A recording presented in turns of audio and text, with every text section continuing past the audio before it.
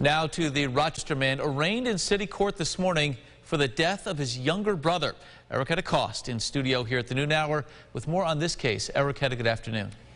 Good afternoon, Mark. Well, Robert Reen Jr., the man charged with murdering his 21-year-old brother, Jordan Reen, is pleading not guilty in court today. This is an incident occurring last Thursday when Rochester Police Department responded on the scene of Lapham Street for the report of a person shot. Police say the brothers were involved in a verbal argument Thursday morning. Allegedly, Robert Reen Jr. pulled out a semi-automatic rifle from within the house and chased his younger brother, Jordan Reen, outside. From there, Jordan was shot by his brother. He fell to the ground. From there, 2 more shots were fired. Police say crews attempted life-saving measures, but he was pronounced dead on scene.